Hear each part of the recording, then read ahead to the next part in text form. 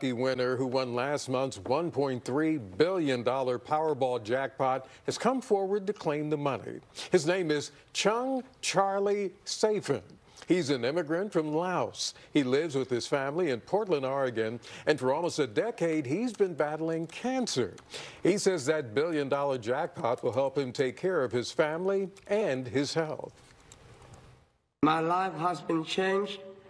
Now I can bless my family and find a good doctor for myself. And thank you very much. We wish him the best. He says he and his wife will split the prize evenly with a friend of theirs who chipped in $100 to buy a batch of tickets with them. Their lump sum payment, by the way, will be $422 million after taxes.